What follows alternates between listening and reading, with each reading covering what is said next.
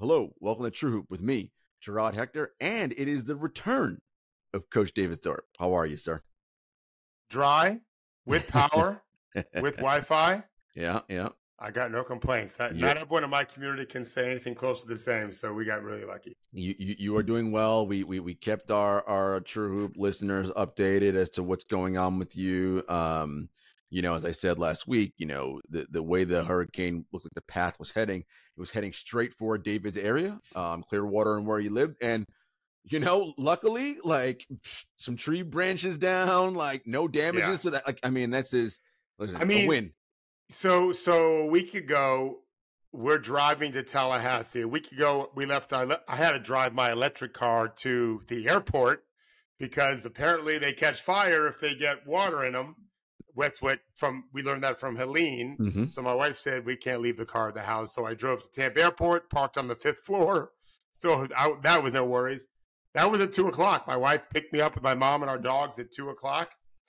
So if you had told me a week later I'm going to be home with Wi-Fi power, one branch fell through a screen. We'll fix it in the next couple of days. We won't, but somebody will.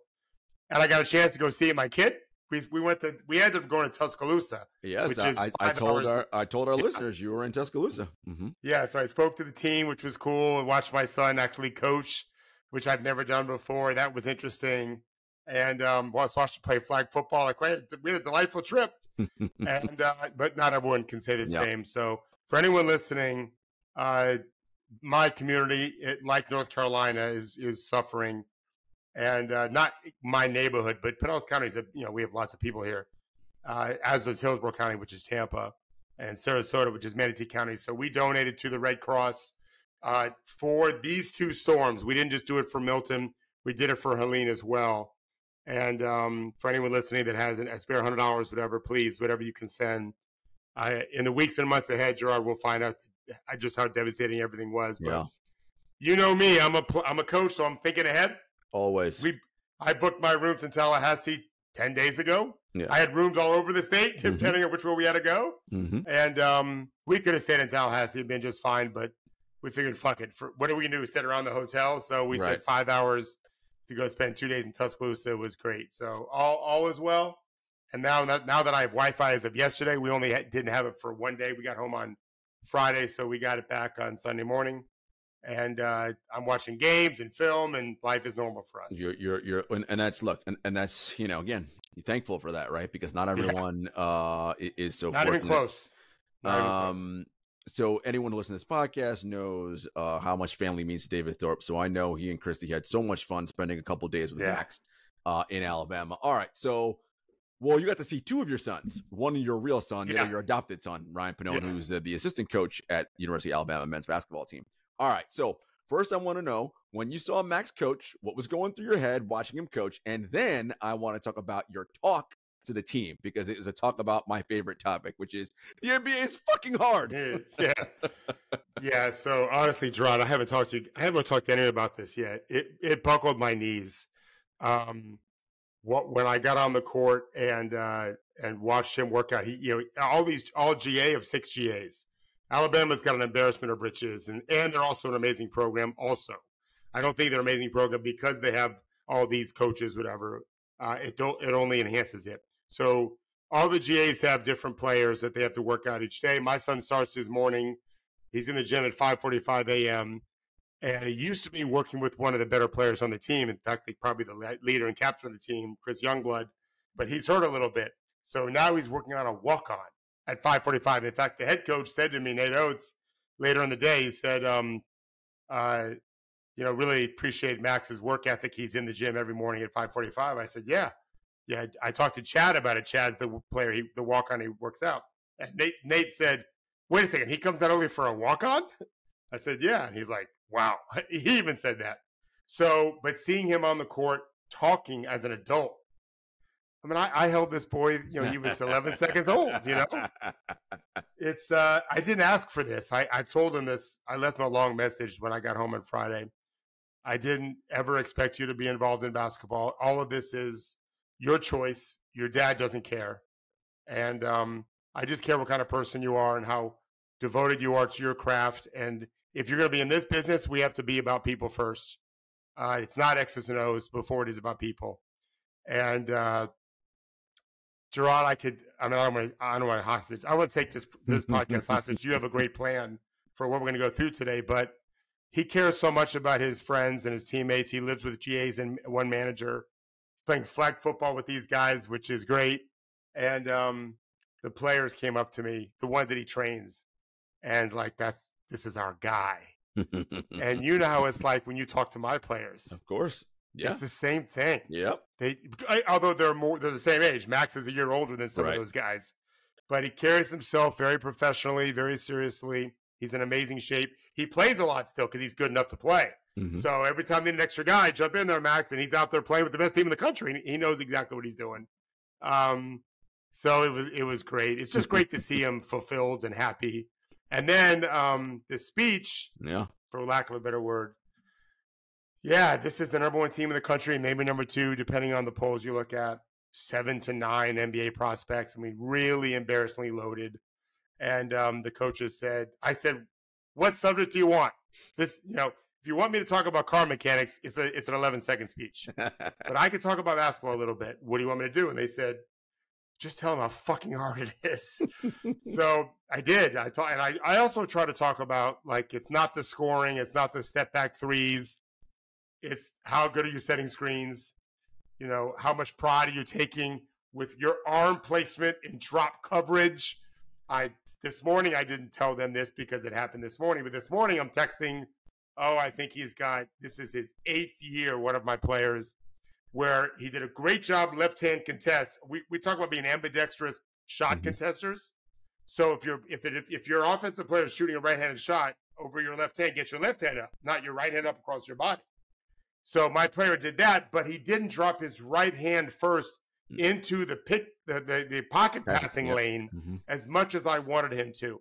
So what I was telling these guys on a Thursday is detail is everything, because I didn't mention the names. They know who they are. All these players that you know by one name or CP, 2 letters, they're going to take advantage of every detail you fuck up on. It is the law of that jungle, of that business, is every mistake you make. Just like in the real world, I was watching some documentary. I was just so happy to have DirecTV when I got home. We had no internet on Saturday, and I don't care about college football, really. So I was having lunch, watching something, and some lion ran away from elephants, amazingly enough, with only 2 of his 3 cubs. That's a detail that you can't fuck up on. And so I don't know what happened. I was afraid to look, so I turned it away. But that's the NBA, cutthroat business that we have, is for every mistake you make, you're going to get eaten alive. And so you have to have an attention to detail. You have to take pride in that. That's what I was talking to those guys about, that the world's best players care about all the little things, with very few exceptions. Luka is so overwhelmingly good on offense, as is someone like Tyrese. They can let a little defense slip by, although I thought they both tried hard in the playoffs. None of those guys are Luka on University of Alabama. None of them. Although they do have a John Morant type players, not getting any draft love now, but he's going to be a lottery pick named LeBaron.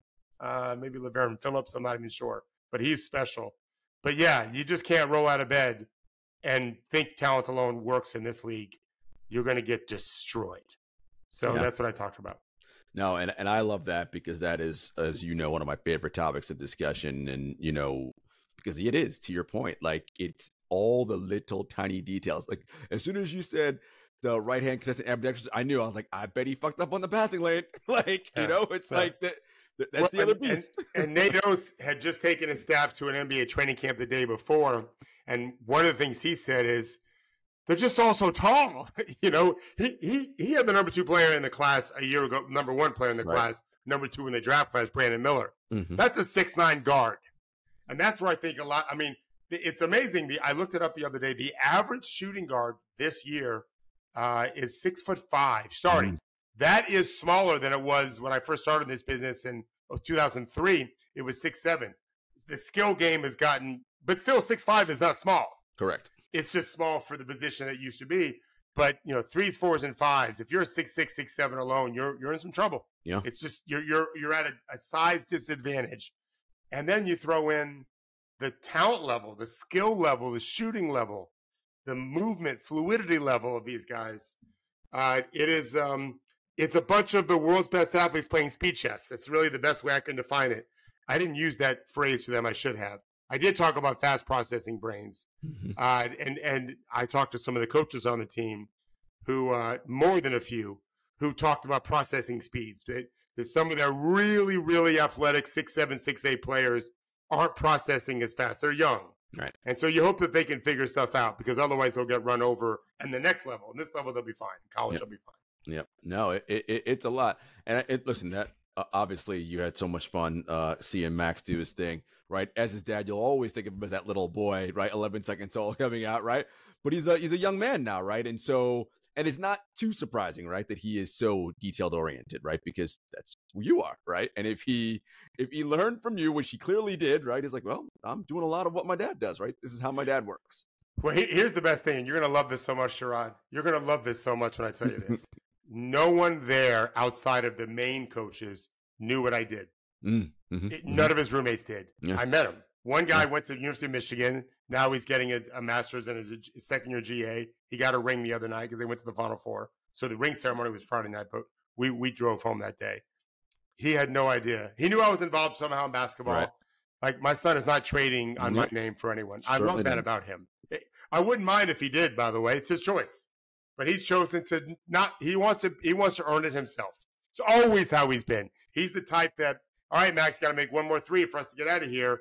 You can't give him a good pass. You got to give him a terrible pass. I don't agree with that, by the way. My best shooters ever were never that way. All right. They're like, I'm going to fucking make a shot. Give me a good fucking pass. All right. But the brains like him, they want everything to be even harder than normal. And so that's his approach. And the last thing I'll say is, when we said goodbye on Thursday night, he had dinner at my hotel. We couldn't go anywhere. We had two dogs. So we just brought food. We brought in. He hugged his mom so genuinely. And he really loves his mom and my mom too, but he really loves his mom. And he's a good boy. At the end of the day, that matters a lot more than me than anything else. He's a good boy. His roommates love him because he's super chill. And here's the other great thing I'll say. He talks like a player because he's been a player his whole life. None of the other GAs were players. They were managers first. So he comes in with all these crazy phrases with, you learn from Scotty Barnes and all the other guys. And they're like, this dude is weird. Now, one guy told me, we all just talk like him. We all just talk like him because it's so different the way he talks. And he's just really chill. He's just a super loving, chill guy. I'm obviously a very proud dad. And he loves hoops and he loves people. And so he's doing great. So the hurricane was terrible, awful, horrible. We turned it into the best weekend we could, and it worked out fine. And that is wonderful. Shout out to Max Thorpe. And good luck to Alabama men's basketball team this season as they go for another return to the Final Four and possibly a national championship. All right, David, we are continuing our NBA season previews. Preseason games have already started. Most teams have played 3 times at least already, some teams 4 times. And by the end of the week, we'll be done. And then the season starts next Tuesday, I want to say. Yeah, that's about right. Tuesday. And then everybody else, that's right. And then everybody else will play starting Wednesday, Thursday. Maybe the 23rd. Yes, 23rd. Yeah, whatever day that is. It'll be Boston. Two games that night. Plays. Yeah. Maybe Denver. I forget. Yeah. But two games for sure that night, and then we'll move forward. I think Boston, New York. Yeah, that sounds about right. Well, that's a little preview for something later we got coming on. All right, so let's do some awards, David. Maybe. Yes, maybe. We don't know for sure. We'll do some award predictions. And look, again, people, I want to be very clear about this. We have no fucking idea who's going to win any of these things. This is Nobody does. No one does. This is what we think as of October 14th, right? We don't know who's getting injured in 2 weeks. We know none of that. We have no crystal balls. But as it stands right now, this is what we think and where we could see this season going as it relates to awards and some Final Four and championship predictions. All right, so let's start with MVP, David. Who do you think will be this season's NBA MVP? Okay, so I'm not a very good rule follower. and I'm aware that people like people who will gamble on stuff, which I don't know what you do. I don't gamble on any of this. So my thought going in was I'm gonna if I was a gambler, I'd be sprinkling money around. And so I've got names. I'll happy to tell you the guy that I think is, if I had to pick one, who I'd pick. Mm-hmm. So let me give you my names, and I'm going to see if you can pick the one I'm going to pick. Okay. Okay. You're going to have, you're probably, I'm your sure we have the list, same names. I would think. I have one that's a little bit different. So Okay. I've got, this is in no order. Okay. And then you can pick who you think it is. I've got Anthony Edwards. Mm-hmm. I've got Jason Tatum because he'll be the best player, I think, on the best team. The best team, yep. And I also just think that with what happened in the Olympics and everything, you know, it's a media-driven award. So Sure is. There's a narrative there, right? Jokic, because if you don't have it on the list, you should be fired. He's just ridiculous. And then SGA, maybe the best record this year, and Luka. Interesting. Okay. So who would you think? And if I'm missing a name, because I may be, tell me. That's everyone I have. I also added Embiid, though he said that if doctors tell him he's not going to play because it's better for the postseason, he won't. I'll believe it when I see it. But that's why I pulled his name off, is I actually don't think he'll play 65 games because I do think they can contend if he's healthy. Okay. Which we both agree on that. That we did our 30 questions for the East, you and I. Yeah. That was one of the, I was like, well, is Joel Embiid going to be healthy? Because none of this matters if he's not. Right. So I think you probably have, the analytical part of you is probably like SGA, but the story part of you, Tatum. I mean, your narrative, your arguments are good, but honestly, I just think it's Luka's year. Well, funny when you get to me. So we have all the same names, and so I said Luka, right? And let me tell you exactly what I wrote down. Luka Doncic, the narrative is set up. It's his year. Dallas should win enough games, and he'll have a stretch where his play leads every talking show for like 2 weeks straight. You know, where he's doing like 40 and like 16 or whatever the hell. He's going to score 30 a game, and they're going to win 50-plus games. And And he's good. He's going to be right there. I would lean. Yeah, yes. If I had $1,000, I'd probably put a little to gamble on those 5. I'd probably put a little extra into Luka's. My guess. And so, and I said Jokic, SGA, Embiid will have their say, and SGA being the biggest push in my opinion. Now, I said this about Tatum. Tatum won't get a ton of MVP talk, though he should. And the reason why he doesn't is to your same point. We had a conversation about narratives this morning on our content call. Yeah. And for whatever reason, I don't know why, Tatum has this weird occupation in NBA media spaces that I don't know what it's about. It's like he's good, but he's not that good. And I don't know what that good means. Like, and I guess in the context of this, they're saying they don't think he's top 5. I'm like, but he's made all NBA for his team. So clearly he's top 5 somewhere. But be that as it may, Tatum has this thing about him that I don't know why, for whatever reason, narrative wise, it may not all go his way for a variety of reasons, but we all have the same people in our MVP list, and we think Luka is probably the guy. Okay. Last comment on MVP. If we have a true podcast for the next 8 years, barring injury, this will be the last time we don't have Wemby in our top 5. Correct. That is correct. Yeah. We'll get to him in a second. All right. Rookie of the year. Boy, is this a clunker list. You got that right. This is the Anthony Bennett year. Although I don't remember who won the Rookie of the Year that year, but it wasn't a good year going in.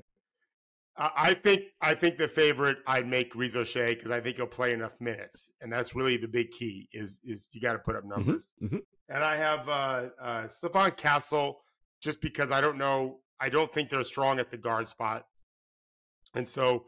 They could end up being an interesting 35 to 41 win team. He could be getting decent minutes and just, Malcolm Brogdon won MVP, Rookie of the Year for that reason. Correct. And so I got Stephon Castle. Not that I think he'll put up great numbers. And then my dark horse would be Salon from Charlotte, who's shooting really well in the preseason. I don't know what it means. He does play behind Brandon Miller, but they can go big and play him with Brandon Miller. And I'm not so sure they shouldn't go for the future. LaMelo, Miller, Salon, those are Melo's the small guy at 6'7". That would be an interesting group there. So those are my 3 right now, but it's an ugly class. Although I think they can be plenty of good players, but no one really jumps out like Wemby last year. Yeah, they need their time to develop, as we all know. Okay, so I said I'm excited about Ricochet and Sarr because I want to see them. Right? I want to see what they're like. I am also excited, David, about Ryan Dunn in Phoenix. He can play defense, and if that shooting is real, and preseason is a small sample size, but he was 6 of 11 last night, I think, from 3. How much will he play? Listen, on that team, if he's a 3-and-D guy, he should play a ton, right? But will he? Well, listen. Yeah. With Bud as the coach, fucking no idea. well, but it could work out. I mean, you got to let him play early. And, I agree. And you got to let these guys play early if you're going to expect him to help you late. Well, there we go. And Phoenix has enough talent where they may be able to do it, but I just, to me, it's hard. It's hard to get a lot of minutes on those better teams. That is the challenge. But again, if this is a team that will need help in the postseason, which it will, you're not going to find out in April if he's any good. You got to find out now, which might mean, well, we might lose some games, or he might. Well, fine. That's my feeling about this, but coaches think differently. All right, and the person who I picked, kind of a homer pick, but Zach Edey, only because if he can connect with Ja Morant on the pick and roll, and if he rebounds reasonably well, he'll be on the best team of any rookie in terms of wins, or should be. So, and if he's a starter, right, because Ryan Dunn's not going to start in Phoenix. So, no, that was my issue with Edey, because I actually have watched him in the preseason a little bit. He's gotten thin. Like, he looks good. Now he'll build muscle over time. He's dropped weight, I think. I don't know how he stays on the court for long. He fouls a ton already, so that's already a problem. They're good. Yeah. They've got to make a move to get a center. So you think trade. Or just play Triple J at the 5. At 5. Which they could do. Yeah. And then Edey's is not playing much. Correct. Yeah. So that's, you just want to pick a Memphis player. I mean, I will tell you, I'm game planning. I don't game plan the preseason at all, except for when you play Memphis, just because he's new. Yeah. Like, if you're playing Minnesota, I don't have to tell my players, hey, Rudy Gobert. For Spock shit when Rudy's in the game. Right. They already know that. You know? Well, it's like you don't reach your hand of the fire more than once when you're young. Right? You know what I mean? But they don't know Zach Edey. Most of these guys haven't played against Zach Edey. Right. And so I have to remind them he's just a gigantic human being. Yes. And so there's something to be said for that, but that gigantic human being probably is on the bench if he can't stay out of foul trouble, or if they bring in a 5. Yeah. Or if they play Triple J at the 5 because they found a good 4. Correct. Defensive player of the year. Okay, here's my list. The dark horse in name only because of minutes played is Jonathan Isaac. Yep. I just don't know if he'll play enough. Fairly, just because he's the best defense player in the world when he does play. So now I would lean. Well, I'll leave him for last. I've got Holmgren on the list. I've got Triple J on the list. I'm hoping, for your sake, as much as anything, I love him. I love him. He returned because he's won it before 2 years ago, so he'd return to winning it. Yeah, correct.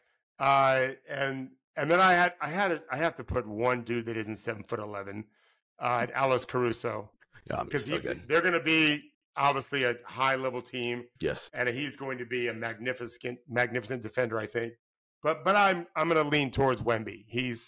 He's got a chance to put up just astounding metrics. The game should really slow down for him in year 2. And you're going to see just this enormous dude. Didn't Giannis win? Yes. Like 1 or 2, maybe? He won 1 for sure. He won a double 1 year, DPOI and MVP. Wow, I forgot about that. Wemby's going to he's just so long and agile. I think he's going to put up huge metrics and be the difference maker. I had all those guys that you mentioned, and I said, question, should we call it the Wemby Award for the next decade? Yeah. Because how many times in the next 10 years will he not finish within the top 3 within this award? The question I have, though, David, is now after, you know how people always say, well, more in football than do in basketball, but the same principles apply. Well, the tape is out now, right? So it's been a full year of knowing what Wemby can do. Yeah. I'm wondering how teams will approach it differently now, knowing, okay, 7'4" is no longer something I haven't seen before. I've seen it. How will teams and players adjust dealing with him in the game? I mean, look, 7'4", so you can adjust all you want, but size is size.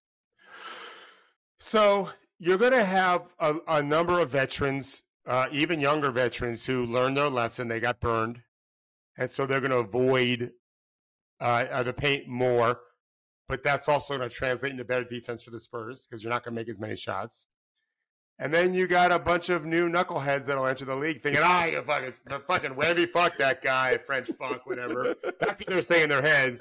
And then boop, boop, boop, he's going to block all the shots. Oh, okay, that's what all the fucking hubbub's about. Oh, that's what the hype is, yeah. That's how these guys are thinking.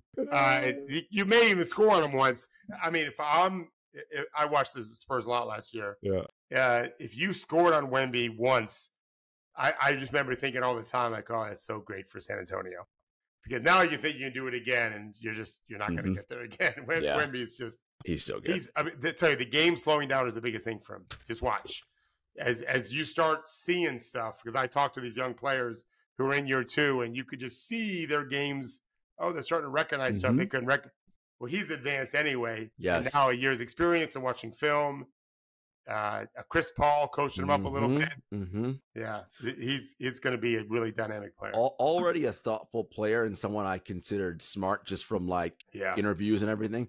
If the processing speed is starting to speed up for him, which in turn means the game is slowing down, good Lord. Because again, the size allows him to make up for what may not be there from a processing speed standpoint, right? Because he's 7'4". So, right, we've seen guys get by him, quote unquote, but they're not because his arm's slowing. You can reach out and poke the ball away anyway. Well, if he's also the game is slowing down for him, well, it's almost a cheat code. Right now, it's unfair because he's so big, and I'm so excited to see him this year. All right, sixth man of the year. Okay, so first of all, is Tyus Jones going to start? I think so. So if so, he won't be on this list. The obvious one is Malik Monk. I think Trey Murphy is going to play a lot, but I'm not sure he starts. He's hurt right now, so who the hell knows what's happening there? Yeah, hamstring, I think. But he'll be fine. But I like this is going to be crazy. Some people are saying Ben Mathurin. I do think it's possible. I think he can really score off the bench. He's too young, for my opinion. I think Boston is going to be thinking our best chance to repeat is to make sure we're super healthy. And so we don't need to play Drew and Derek as much as maybe we would in the past. And I think that opens up Peyton Pritchard to be like a 13, 14 point per game scorer on the best team in the East, if not one of the 2 best teams in the league. And so I kind of have a sneaky thing about Peyton Pritchard this year. I'm a fan, and just talking to people in Boston when I was up there, he's just murdering it. And he looks good in the preseason. Yeah. I like it. I mean, I like those picks. I think the sixth man of the year award typically goes to whoever the highest scorers off the bench. That's just how it's always gone for the majority of the time. So I'm always thinking about, okay, who's going to score a lot of points coming off the bench? You mentioned Malik Monk, Naz Reid, because he'll be there as well. Here are 2 players who I don't know if they're going to score a lot, but in the metrics, they will be the most impactful people in terms of helping their team win. And by definition, they should be top 6 man of the year candidates. Alex Caruso, if he doesn't start, and Josh Hart. Those guys will be EPM monsters. Yeah. I thought Caruso would start, and I thought Naz Reid might start. Right. Yeah. So they were my same line of thinking as Tyus Jones is. If they're starters, obviously they can't win. Right. Correct. If Reid's coming off the bench, did he win last year? He might have. Yeah, I think he did. Because he might have been my pick too. I don't remember. Reid. Let me check. I'm pretty sure last year. He's obviously a great player. Oh yeah, love Naz Reid. Yeah, he won last year. All right, folks, we'll be back after a brief commercial break. Yeah, with those guys, David, I just love the idea. Again, Caruso and Hart are just so talk about helping you win possessions. Those 2 are among the best in the league at doing that. And people, who scored 20 points a game like Jordan Clarkson? I'm like, yeah, but does Jordan help you win games? Or does he score buckets? Right. All right, most improved player. This is my longest list by far. There's a lot of names. Wemby is an obvious one. Of course. I think Paolo Banchero is another obvious one. And the obvious is they put up numbers, but now they hopefully have metrics and more wins in the case of both teams, both players. That really helps their cause. Cade Cunningham is a name that jumps out at me. He played 65 games last year, but no one really recognized it. Now he's being paid a bunch of money. Because they were shit last year, too. They won 14 games. If they can get to 25 wins, whatever, he'll be there. I think, I'll save my favorite for the last. I told you guys this morning I really like Jaden Ivey. What I've seen this preseason, what I saw last year from being one of the worst few players in the NBA to being pretty average on a bad team, that's, to me, impressive. Yep. And he's had an amazing preseason. And so if that continues, you're going to hear his name. I just don't know if they're going to win enough. Let's see what else. I got a couple of surprises. I think Chet Holmgren is going to get some run because he's going to be playing into all-star level play. I like Mark Williams from Charlotte, who was injured last year some. I think has a lot of upside to grow into. My favorites are my second favorite. My runner-up would be Nemhard from Indiana because he's got that playoff experience behind him. Everyone knows who he is now. And Tyrese hamstring issues. We're going to see, I think, him play more point guard as a scorer. And if he just does, I mean, I think he had played really well the first preseason game. If he just has a bunch of 15, 16, 17-point games and the Pacers do what they think they're going to do, I just think you'll hear that name a lot. But my favorite would be J-Dub from OKC because I think he's going to make the jump, the second hardest jump. Very good player to All-Star. We're going to start hearing a lot about him as the second best player on the best team in the West. And so I would think he's the most likely candidate. Yeah, we had a lot of the same names: Wemby, Paolo, all those guys, Jabari Smith Jr., a bunch of players. I didn't put him down, but yeah, really do throw him in there. Our favorite is the same, Jalen Williams. I do think he makes that jump to All-Star. If he doesn't make it, he's going to be very much All-Star buzzy all year, right? Snub or whatever. And then the other player, someone we talked about, we think he has the tools. Can he make the jump? Is Evan Mobley. If he becomes a consistent offensive, we don't need to do defensively. That's a game changer for Cleveland in many ways because it might mean, now we're going to trade Jared Allen or whatever. So Evan Mobley's in the name I'm also keeping my eyes on. All right. Coach of the year. Okay, I've got an interesting list. I'm going to start with the veterans. I think Rick Carlisle's going to get votes because I think they're going to be tremendous and or at least very good. And I think he's going to get a lot of credit for it, which he deserves. I think the Warriors might surprise some people this year. And so I think no one's expecting that. Everyone thinks they're in the 40s, me included. If they get to the 50-ish bubble, I think Steve Kerr's going to get some votes. I think Eric Spoelstra from Miami, who, again, no one thinks anything of, has got a little something up his sleeve. I like what I've seen from them. And so those are the veterans. I think Charles Lee has some interesting names. The guys in Charlotte that they can be pretty competitive for a playing spot. Kenny Atkinson Cleveland is inheriting a good team, very good team. And so I think, and he's done it before. And then but my pick today, this is strictly from the heart, not the head, would be Jamal Mosley. David, we've done too many podcasts together because we think a lot. They just got to be able to score this year. Well, yes. So for me, it's Charles Lee and Jamal Mosley. Those are the two I'm keeping my eyes on. I think Charles Lee has injected, from what I can see in the preseason, a compete level that was missing from this team.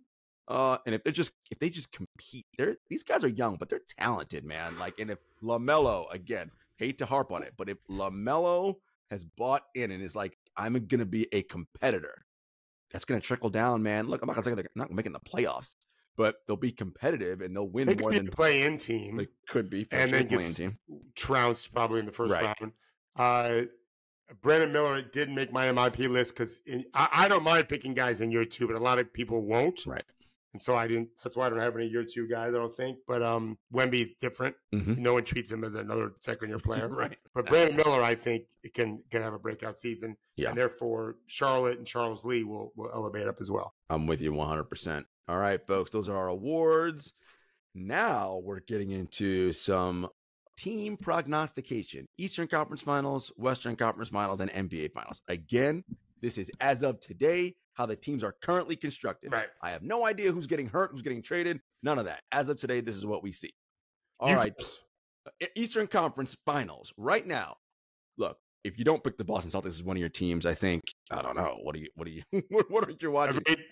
David had a funny stat for us this morning. He's like, in the preseason, who do you think is number one in net rating by a country mile? And I'm like, I don't know. The Celtics, and it's by a lot. 20.5. And so help to beat Philly by 40. Correct. So look, they're undefeated. Until further evidence tells me otherwise, I like Boston. Now, this may seem like a hypocritical pick, what I'm going to say next, because of how much I bag on this coach and his non-belief in science. Not Brooklyn. Not Brooklyn. No. But Thibodeau and the Knicks, only because, look, this team is going to be good. Like, they're going to be very good. I worry about them because I think they might be dead in April and May. But if somehow they are not, God, they're going to be such. I mean, look, they were good last year and competed when they were down to, I don't know, 6.5 guys when everybody got hurt, right? So I think this will be a very good team. So my Eastern Conference Finals right now, Boston Celtics, New York Knicks. Who do you got? I don't have the Knicks. I figured as much. Listen, the last 2 nights, I've had almost 7 hours of sleep both nights. That's unheard of, and it wasn't alcohol-induced. Because I had to do a bunch of work with trees and logs, and we got a lot of debris down. My whole neighborhood is a disaster area with, luckily, just trees and branches. And my point is, I'm not doing that this week because I have to work. I'm hiring someone to do the rest of the stuff that has to be done because I need to do basketball stuff. Correct. Like, there's only X amount of energy I have in my body. Of course, I'm over 60. These guys aren't. But the lesson's the same. And so Thibodeau ain't going to hire someone else to let these guys do work. They're going to do it. That's what the money's for, he's thinking. And I think come April, trouble. Yeah. So I've got Boston. I think they're deep. Their two-way players are really good. Yep. One of the two-way guys had 23 last night and looked the part on 9 shots, by the way. 23 on 9 shots. I like Jordan Walsh looks good as a guy that probably deserves some playing time as a second-year player out of Arkansas who's like 20 years old. Tatum looks good like Porzingis. We already know we know injuries are going to happen. Mm-hmm. We know Boston won a championship without Porzingis. They got him to help them win the championship. Didn't need him in the finals or even the semis, really. Although he was important against Indiana early in the series. So yeah, Boston to me is a heavy favorite to win the East. I started thinking about Embiid's health in the playoffs, and you don't believe it. You don't trust it. Milwaukee. You don't trust them either. The Knicks, no, and so now what? Indiana or Miami is where I was going.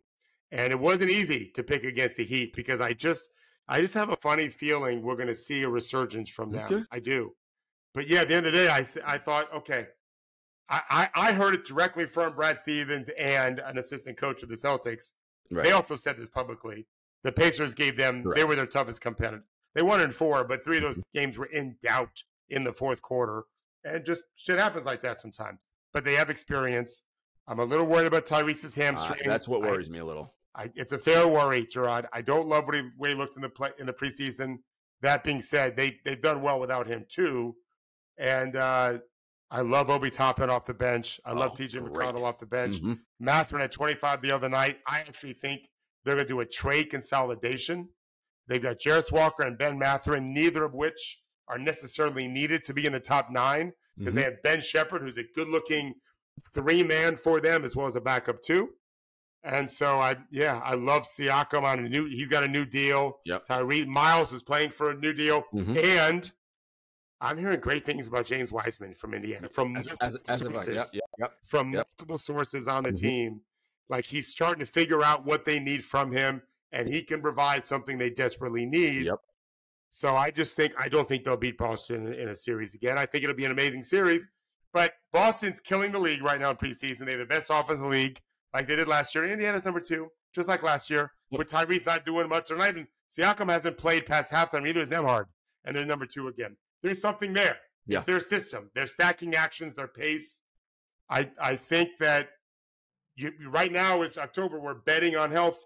Mm-hmm. I have Indiana being the healthiest to play with Boston in the finals. You would agree, though, that in order for them to be a true title contender, that means has to be great. Okay, that's what I was going to ask you. Okay. Yeah, they need Tyrese to be all NBA level. Okay. For me to pick them here. Yeah. And so that's a fair question. But people tell me he's going to be fine. I haven't seen it. Right, we'll see when it's early still. Yeah. All right, Western Conference. Who do you got in the finals? I know we have one team the same for sure. Okay. OKC, right? Correct. Mm-hmm. Yeah, that's not hard. They learned their lesson last year. They're loaded. They've got the veteran in Caruso, former champion. Not that it matters that much. They've got assets more than ever. Sam Presti, you've run out of bullets to fire on. We don't want to make any decisions now. Let's just see what happens. No, you're a contender. They can win now and in the future. That's where they are. You can't wait. The window is closing. Correct. It's closed. No, this is you're in championship mode time, and they are this. You can argue that all the things Sam has done has been to put them in position for right now, where they can move a couple of draft picks that they'll never miss, get themselves whatever piece they need. Yep. And remember, Hartenstein, I've always contended, I could be wrong, he is a trade piece. Yep. You got him to make sure no one else got him that's competitive with you. You can dictate where he goes and maybe get what you want for him too, if you decide to trade him, which we don't know. Right. So I've got OKC as one. My sneaky suspicion is I have the same other opponent as you do. Interesting. Who is it? Minnesota. No, I didn't go Minnesota. Only because go Minnesota. I think the loss of Cat's going to hurt them more than I think they realize. And I look. This is not about Anthony Edwards not being great. I predict that. Mike Conley's a lot older, and I don't know if McDaniels yet is ready to be what I hope he can be, which is an elite 3-point shooter, and he's already an elite defender. If he is that, then I'll change my mind. I just don't know if it's going to happen yet. Who I picked is because I bet on the fact that one of their other two guys is going to be an all-star this year, and that's the Denver Nuggets, because Jokic is still the world's best player. And if Murray or MPJ are an all-star this year, I think they'll be fine. So I got OKC and Denver in the Western Conference. So I looked at it as I'm going to bet on Naz Reid being a very good replacement to Cat. More so than one of those other two guys making all-stars. You're not wrong. You described it perfectly. Jamal Murray, it's his time. But I don't trust their bench. I didn't 2 years ago. Well, actually, let me take that back. I don't know if it's not good. They don't play it, so I don't know. How will we know if it's good or not? It could be. I don't know. Yeah, I just I watched them play yesterday, and I'm not convinced. I picked the field in the West before I'd pick any one team. Yes. Golden State is in the field. The Lakers are in the field. Memphis the Clippers is in the probably field. aren't. Memphis is in the field. Right now I lean towards Nas and finding a point guard to do what they need to do. So I'd have them as right now my slight favorites. But I picked Thunder Boston to be in the final. Yes, and so we both have Thunder Boston in an NBA. Last year's number one seeds. Yeah, and that honestly, that would be a hell of a finals matchup. Because I think OKC can do some things that really bother Boston. I think the presence of Caruso, Lou Dort, these are defenders you can put on Tatum and Brown, right? But then you have Derek White and Drew Holiday, who can really give Shea and J-Dub fits, but you have Chet Holmgren, who, if he is, all-star light, it's like, well, you better have Porzingis, because as much as I love Al Horford, he's getting older, right? So that would be a very interesting matchup. And again, that's what they look like now. Who knows what could happen trade-wise, consolidation, whatever going forward. But that's what it looks like for us. I think, look, we see it kind of the same, right? OKC, they're ready. As you said, their time is now. All the moves that Presti made, it's to do this. You're here, championship window. Let's see now, and I'm curious if they're going to actually do it and make the push to go for that title.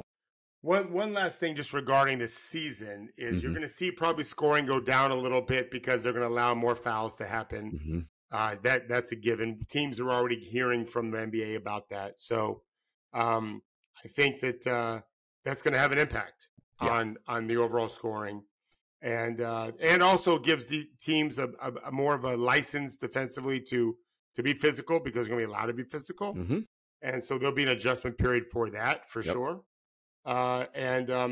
If I were to say to you the single biggest question mark going into the season as it relates to who might win a championship, what would your answer that be? I know what my question mark is. So it's a team that I have the biggest question mark about?